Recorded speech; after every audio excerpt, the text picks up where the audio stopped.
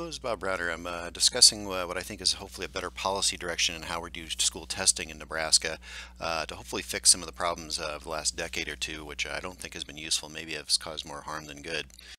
A couple of years ago, this came out in Lincoln Journal-Star, and whenever these test scores come out, they make me cringe. Knowing what I know about evaluation from my healthcare background, but also with working with our public schools for the last 13, 14 years, there's another pattern here than just the scores and the test. And right here, what you see, these are all the elementary schools in Lincoln, Nebraska, and of course districts across the state.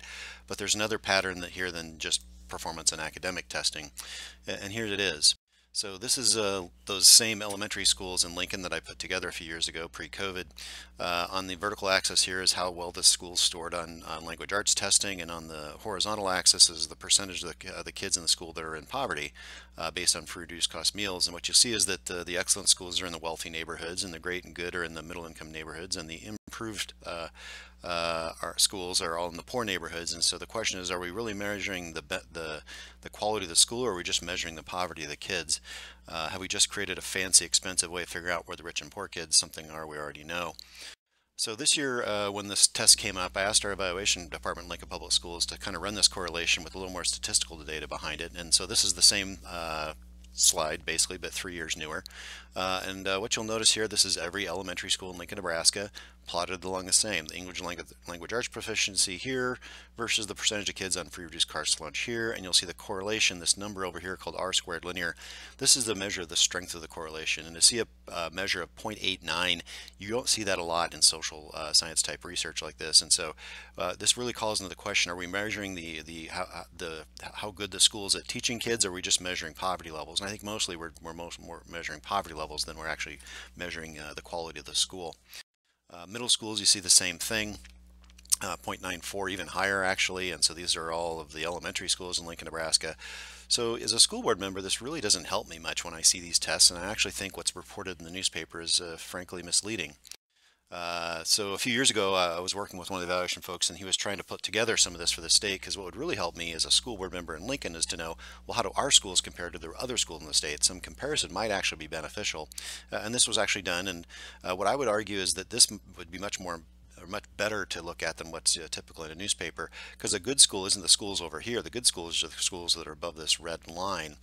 So I would say, if anything, the excellent schools are these schools, not necessarily all of these schools. Although this one might be excellent, but this one is definitely not excellent just because it's in a wealthy neighborhood. This is actually a really excellent school. Whoever's getting that good of results with that high poverty levels must really know what they're doing.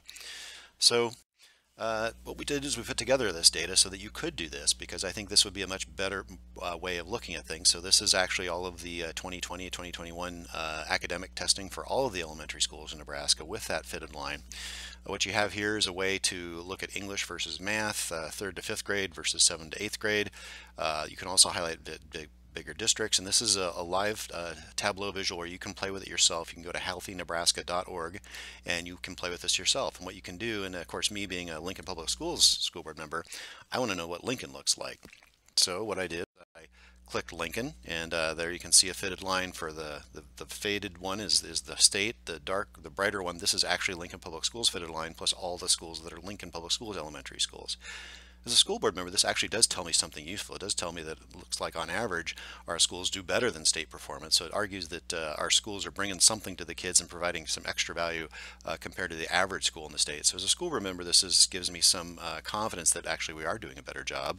And you can highlight specific schools. So this is Elliott Elementary School, which is in my district, which is not only better than state average, but even better than the school district average. So Elliott is certainly bringing some value to our schools and performing at a level consistent with a middle income neighborhood despite being a low income neighborhood. That actually provides some useful information to me. The World Herald this past year came out, and they basically did kind of what Lincoln Journal-Star did. And if you looked at this, you might jump to the conclusion that Omaha Public Schools is a bad school district and Millard is a good school district, because look at those differences in scores. But is it really? And I actually don't think there's really that big a difference. If you look at Omaha Public Schools, for example, you'll see that their fitted line isn't that much different than state averages. It just so happens that they have all of the lower, or most of the lower income schools in Omaha. Whereas if you go to Millard, about the same fitted line, actually, they have all the wealthier kids in the Omaha metro area. So are we measuring that Millard is a better school than Omaha Public Schools, or are we just saying they got more wealthy kids and these folks got more poor kids? And I think that's really about all you can conclude from this, although you could get some benefit by looking at individual schools. Maybe this school needs some help and this school is doing really well, and we should pay attention to what's going right there. But as a district level, I don't think this is that helpful to us. So solutions, if NSCAS doesn't tell us much, why keep doing it? I mean, I don't think it provides a little bit useful, but really not enough to justify all the time and effort spent. I'd rather take all that money we're spending on old NSCAS and use that on teaching, or even better yet, maybe we could switch to something more useful, like the concept called MAP testing. MAP is an abbreviation for Measure of Academic Progress.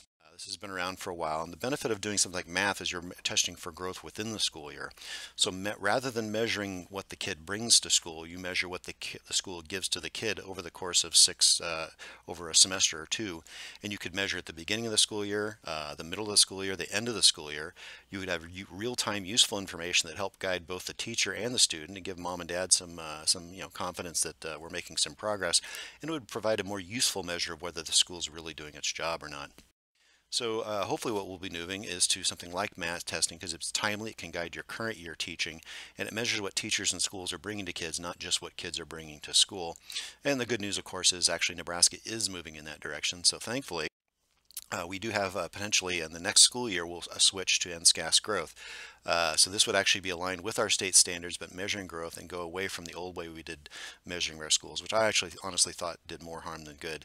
So fingers crossed we'll move this direction and start getting better information and quit reporting data the old way, which really just told us where the rich and poor kids are and which schools serve the rich and poor kids. This might actually be a better approach.